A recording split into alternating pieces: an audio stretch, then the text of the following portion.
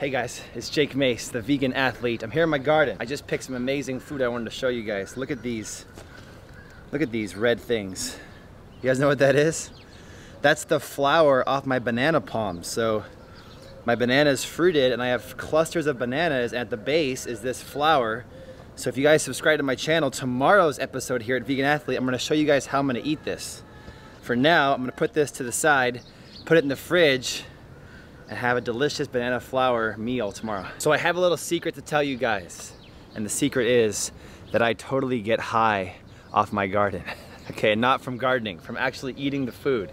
I grow certain plants that get me high, but not in the way you're thinking. I get messaged all the time on my Snapchat, my Instagram, and down the comments, Jake, do you grow marijuana in your garden? And the answer is no, because it's illegal still in my area. And if I got caught, I could lose my entire garden. Now, if it became legal, I would do it because there's a lot of nutritional value to consuming the marijuana leaves. Juicing them, cooking them, putting them in salads, etc., etc., etc. You don't just have to get high off that plant. But for now, I don't do it because, you know, the law says it's still illegal.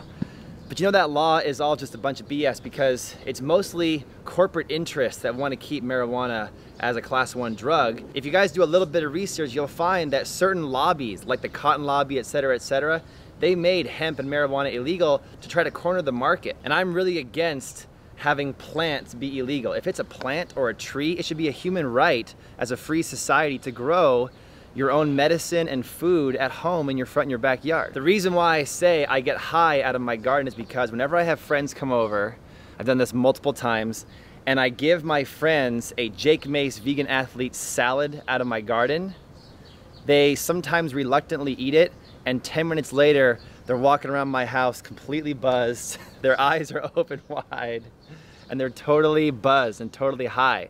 So I wanted to show you guys the salad I make my guests today. Hopefully you'll get some ideas on how to make a kick-ass salad for you at home. I'm gonna show you guys what leafy greens and herbs I put on the salad, and then what dressings I put on it to make it delicious. And I have a special drink to juice right in front of you guys at the end of this video, so stick with me until the end. I got my Hori Hori gardening knife right here. Let's get inside the main garden and pick some veg. Longevity spinach. Lacinato, aka dinosaur kale. I got a whole raised bed of dinosaur kale. Beautiful.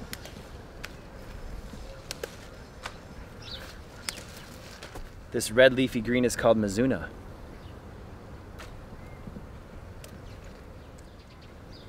This is some fresh dill.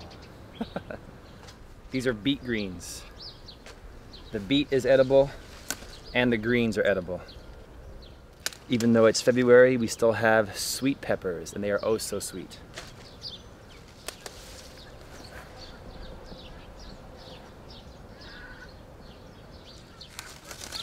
This is bok choy that's gone to flour, and we eat the flowers and the greens.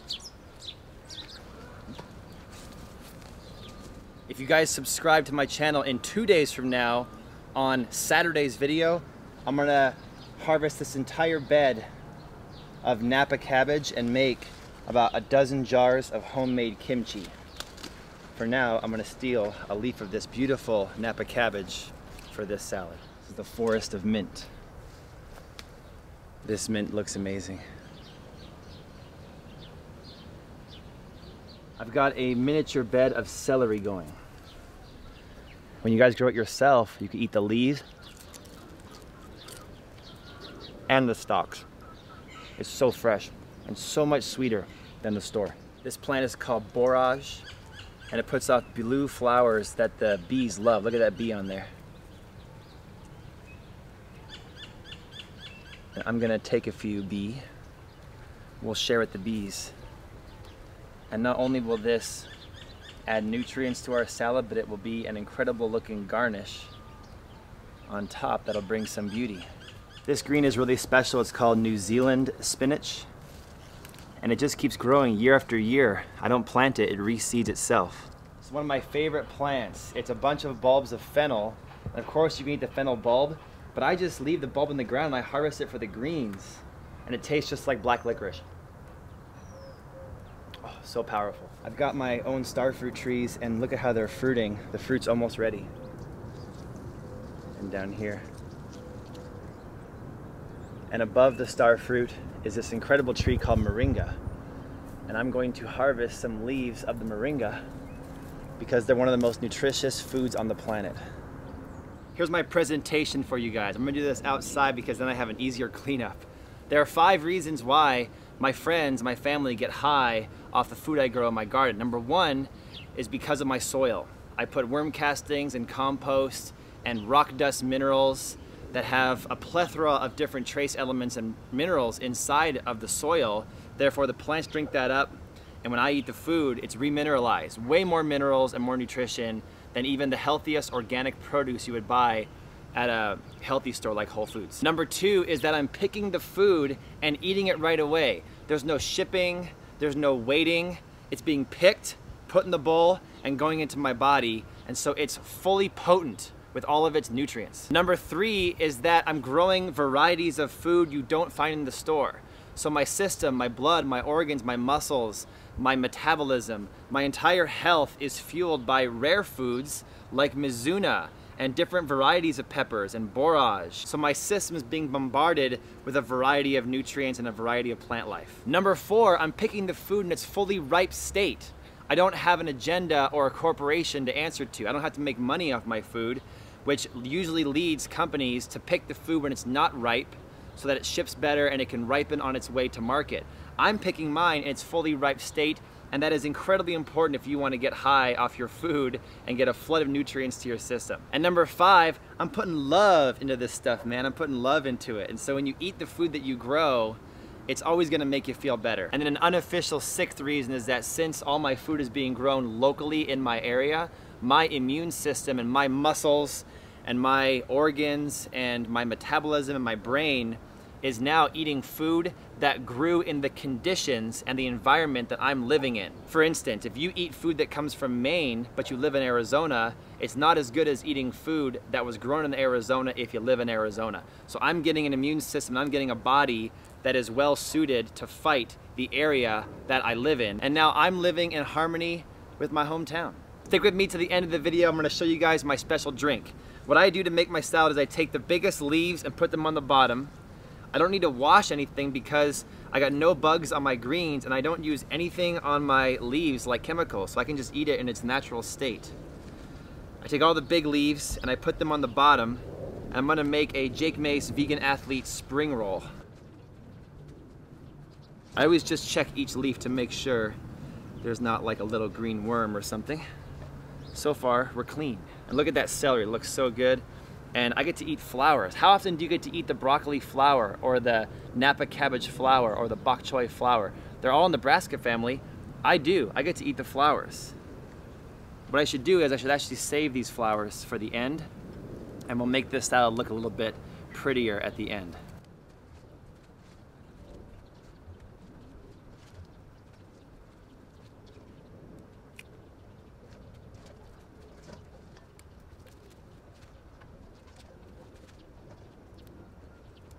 And I'm gonna add in the New Zealand spinach, some of the fennel, the moringa leaves. I'm gonna de-stem that.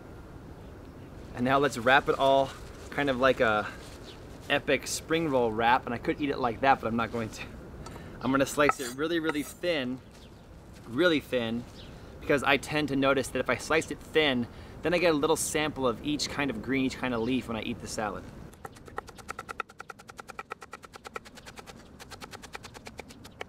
There you go, it's that simple. Now it's all diced up. Look at that assortment in there. Look at this.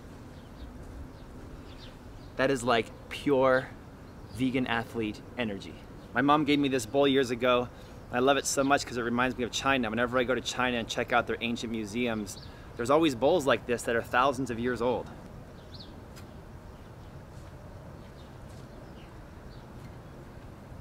I'm gonna make just a single serving for you guys for the camera. Then I'll make the rest of this when the camera's off. Let's slice up the peppers.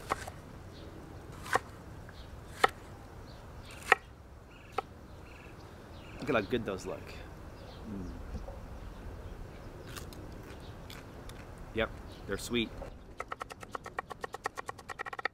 Now I'm gonna put in a few things. One, I'm gonna put in some Bragg liquid aminos.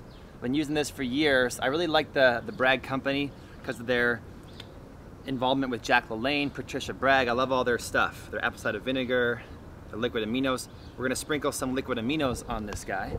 Then I've got this vinegar called Ume plum vinegar. We're gonna sprinkle a little bit of this sweet, amazing plum vinegar on there, just a little bit, because you don't wanna overpower it. And then because I'm being lazy today, I'm not gonna make my own dressing. I could make my own dressing, I do make my own dressing, but today I just got some Follow Your Heart vegan ranch. So you can have your ranch dressings and still be vegan.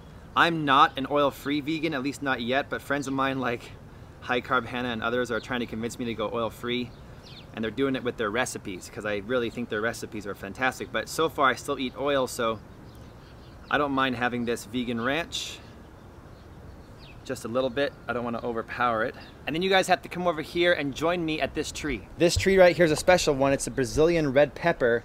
And look at all these red peppercorns on this tree. They're all edible. And I'm going to take this mortar and pestle, and inside I have some seaweed called dulse. I just bought it in a package because I don't live near the ocean. If I lived near the ocean, I can go try to get my own dulse, but I just got a packaged kind, organic. And I let it dry on the counter for a few days so it's crispy and dry. And this stuff is kind of salty tasting and is high in naturally occurring iodine, which can jumpstart your thyroid and improve your metabolism. So we're gonna put in some dulse in there, and on top of the dulse, I'm gonna pick the red peppercorns that taste like sweet pepper. We're gonna sustainably harvest from a few different parts of the tree. And what I've noticed is that when you guys grow your own pepper and when you grind up your own peppercorns, what happens is that a lot of oil is released from the peppercorns into the food, and that oil, you don't normally get it when you buy the pepper that's already ground up. So I'm gonna just combine this dulse and pepper together. This is also a little bit of my pre-workout here, get warmed up. Come on, let's go, grind it. Then I'm gonna add this to the salad. Okay, I'm finished grinding it up. I'm gonna sprinkle it in there, check this out. And take my chopsticks and mix it up. What I've noticed too is if you guys prepare this like an hour beforehand and then let it kind of marinate, it's so much better. The greens absorb the vinegars and the dressings, and they absorb the liquid aminos, and they get more tender. So just something to think about. Let's add the flowers. Let's add the sweet peppers. Let's add the blue borage flowers. I'm all finished with the salad. I'm telling you, if you guys came to my house right now and ate this salad, it would be the most nutritious salad you've ever eaten because of the things I mentioned earlier, especially the soil and the speed at which I'm eating the food straight from the garden, straight from the crop. It's in its fresh state. Look at how beautiful that looks. Now when you guys see me in the gym, or you see me doing martial arts, or you see me doing anything in life on video here on my YouTube channels, you'll know what's inside my body fueling my energy, my health, and my fitness, and my vegan athleticism. And it's foods like this, straight from the garden. Let's mix all those flowers and peppers in there, and let me tell you how it tastes.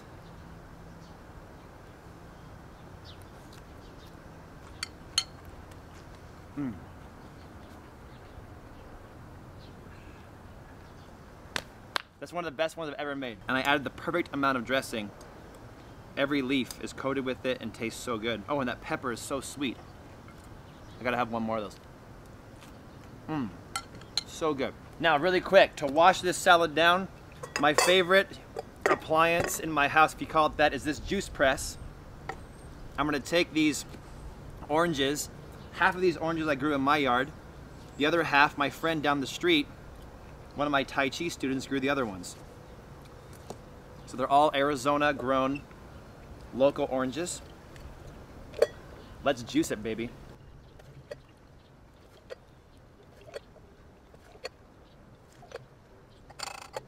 Here, salud to you guys, to your health.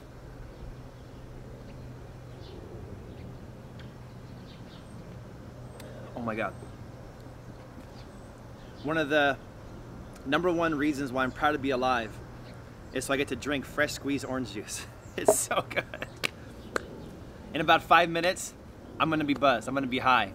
And then I'm going to a really important meeting. So I'll be sitting in the meeting totally aware and hearing all the spirits that are unable to be seen by the human eye and connecting me to the earth. Guys, food is your medicine, and let your medicine be your food. This is my lunch for today. Thanks for joining me here at the Vegan Athlete channel. Hope you guys enjoyed this episode. If you guys want more, please subscribe to my channel for gardening and vegan food ideas and inspiration and education. I've been vegan 16 years, since I was 19 years old. I'm 35 now. And since I've been gardening, I've been a healthier vegan than I've ever been before. So I hope you guys, even if you're not full vegan, can do something in your life to encourage more plant foods to go in your system and grow that food at home. And I'll see you guys at my Snapchat, my Instagram, my seedbankbox.com website, or back here for my next video.